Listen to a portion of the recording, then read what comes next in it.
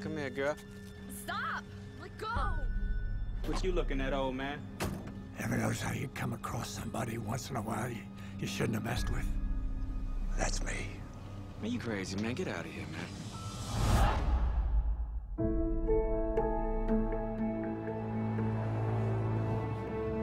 Dad, you worked hard your whole life.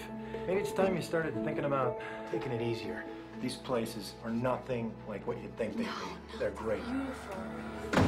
Kicking us out on his birthday. I told you this was a bad idea. What the hell these Chinese have to move in this neighborhood for?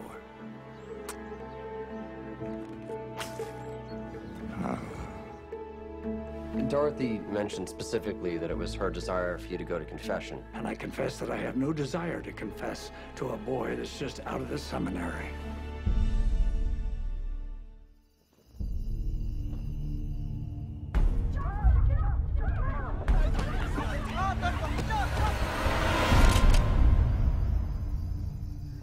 Get off my lawn. You better watch your back. Thank you. I heard there was some trouble in the neighborhood. Why didn't you call the police? I prayed that they would show up, but nobody answered. Why are you bringing me all this garbage anyway? Because you saved Tao. I didn't save anybody. You're a hero to the neighborhood. I'm not a hero. We're having barbecue. You want to come over? We've got beer, too. I might as well drink with strangers. Those guys were here the other night. What about them? Just a gang. Here's the deal. You stay away, because if I have to come back here again, it's gonna be ugly.